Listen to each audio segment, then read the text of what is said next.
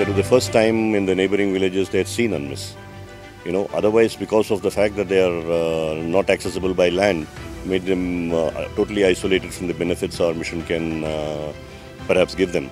But now we are constantly visiting those villages. In the last 2 years, I can vouch for it that a number of villages which are not even visited by us are now getting visited.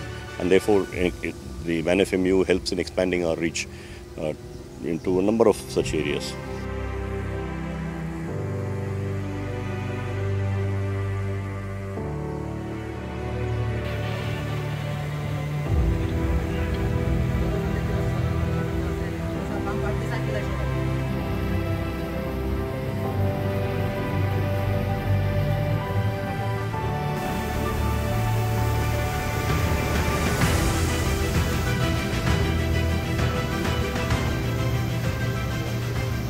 When you have a river like this, starting from the